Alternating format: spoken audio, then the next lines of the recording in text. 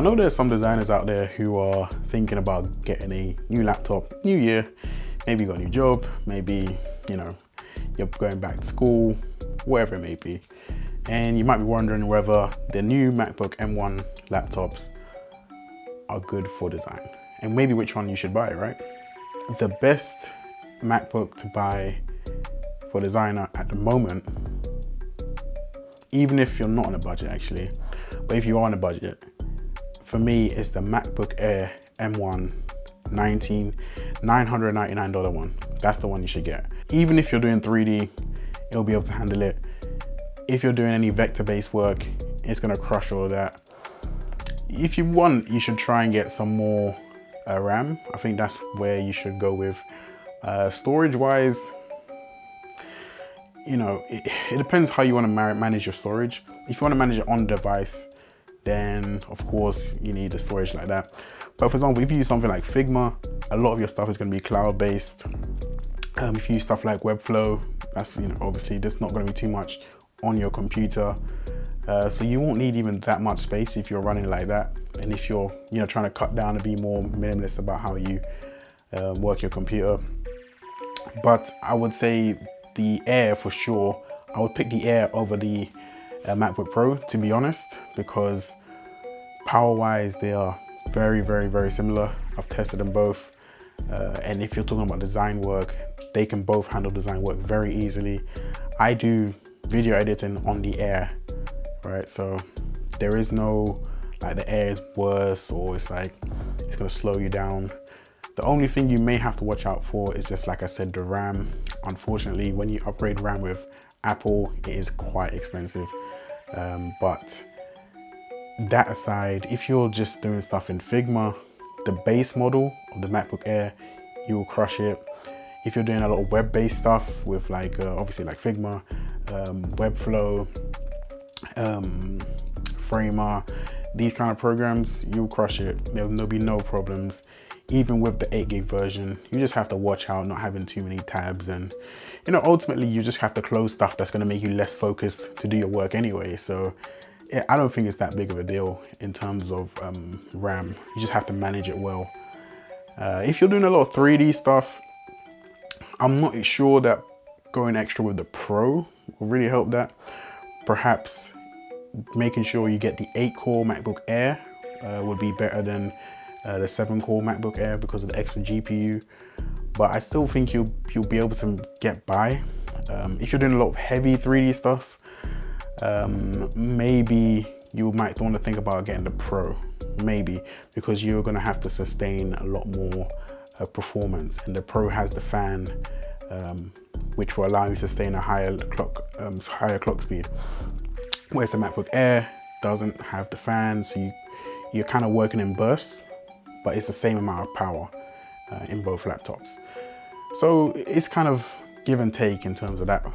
But I would say honestly, for most designers, you know, and I wouldn't have said this previously, but the MacBook Air M1, the base model, most designers, especially if you're just getting started. If you're just getting started, I mean, obviously you can do with less, right?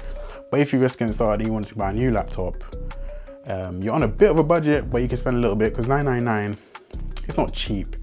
But it's cheap when it's Apple world, right? But it's not cheap in the real world.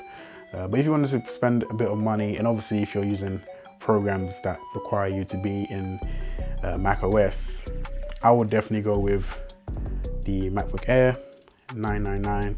That's even cheaper than, you know, because when I started doing design, I bought the base model MacBook Pro, and at that time it cost me about $1,200 or $1,300, and obviously that laptop is a lot weaker than what you're getting now for $999.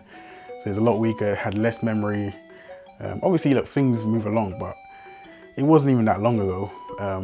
About 5 years ago, I got that laptop, and you know, it's crazy how things have really moved on, and how the speed of the laptops and the price to speed ratio has come down, and obviously the battery life, which I didn't mention.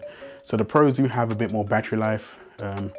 I feel like as a designer, this is probably not going to be too much of an issue because you're going to be working at a desk to do the work for the most part.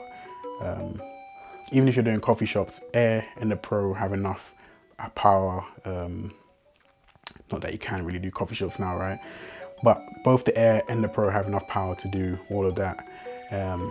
So for me, I'd go for the Air, especially if you're just getting started out.